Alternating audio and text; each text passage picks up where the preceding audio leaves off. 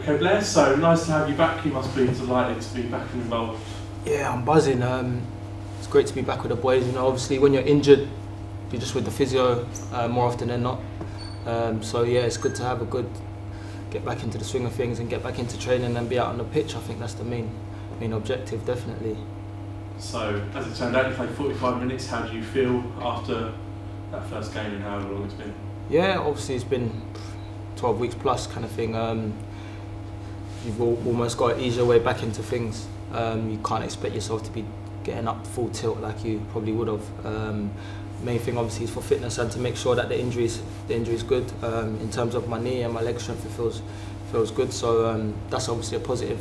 The result wasn't the best, of course, but from a personal perspective, it was good to get 45 minutes in the tank, as you'd say, and just to move onwards and upwards. And it seemed like obviously it's been a long time. It was quick from when you started coming out onto the pitch to then playing almost within a couple of weeks. Yeah, to be fair, I can't give enough credit to the medical staff here.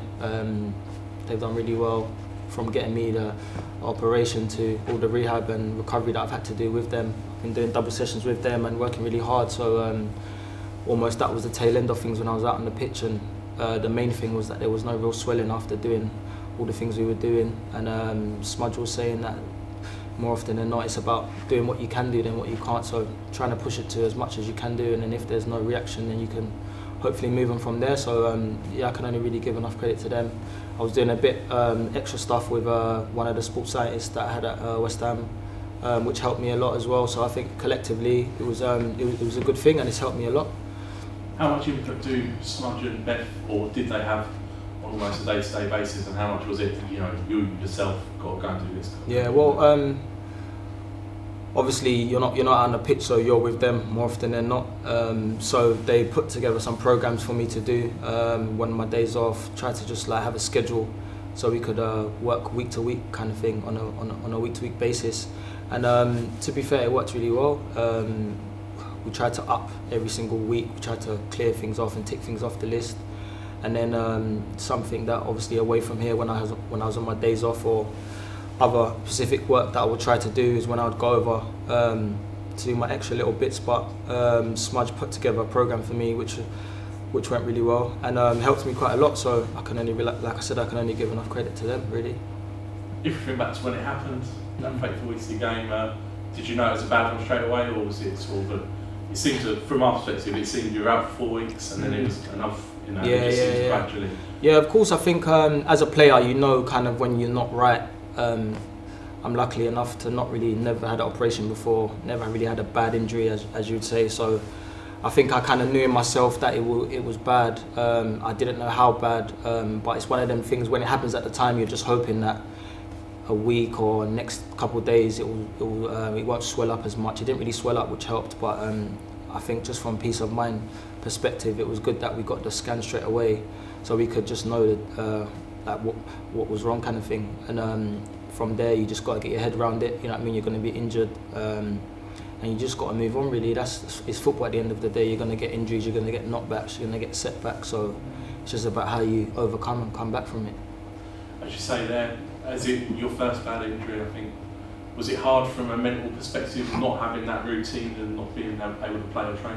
Yeah, of course. I think I'm a type of player that I never miss training or anything like that. Of course I might have some niggles or whatnot, but I like to be out on the pitch, I like to be training, so it's very tough mentally not to be out on the pitch. But then it's, like I said, it's one of them things that's football at the end of the day, and it's something that you've got to overcome, and it's all about how you come back from every setback that you have. So I think that's just what I probably gave myself some targets, 2-3 weeks targets, where I will try to hit and just try to build it up from there and up the speed, and it's proved evidence, yeah. I suppose you've been kept busy with the birth of your little one recently. Yeah, so I've had a little one, little girl. That was something that you say is almost a blessing in disguise, because sometimes if I was training I wouldn't be around as much, or I'd be sleeping at night when she's keeping me up. But no, it's been great, and I think at the end of the day these are things that you put into perspective. Like I said, you take a lot of things for granted sometimes when you're playing, just little things just from training and just running around normally, as to being in a knee brace where you can't run or you can't walk and you can't go up and down the stairs kind of thing. So it's one of the things, you know, you just have a perspective on life, and you just take things, you're just more grateful I would say definitely. So since you last played, there's been a lot of change, a lot of turnover. What's your impressions of how the last few months have been, I suppose? Yeah, well, you know, the league doesn't lie. We know we're in a dogfight kind of thing, and more often than not, you know, at these times in the season, this is when it's the busiest end of the season. So you know that results are the most important thing. I think obviously I've seen all the games and whatnot. I don't think we've been playing that badly, but we've been losing games, and the scoreline at the end of the game is what people look at. So something that we've now got to pick up and we've got to assess, and something that we've got to really just draw confidence from and try to bring it out of one another.